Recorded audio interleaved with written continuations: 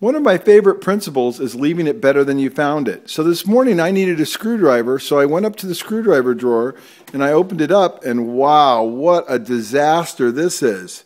No rhyme or reason to anything. But I thought to myself, you know what? I'm going to make this a little bit nicer so the next time I come up here, it's more enjoyable to work in and I can find the screwdriver that I need. So I'll turn off the video, organize it real quick, and be right back.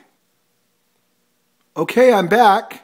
And now I've arranged all the screwdrivers by type. I have all the stubbies right along here at the bottom. I have the slot blade screwdrivers right here arranged by size.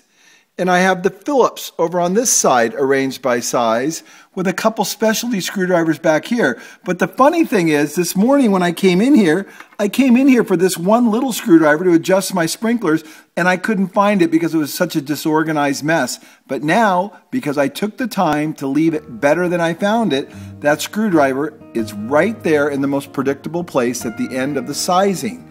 The other thing that I found was that I had a lot of other products in my toolbox that I didn't even need, like right here.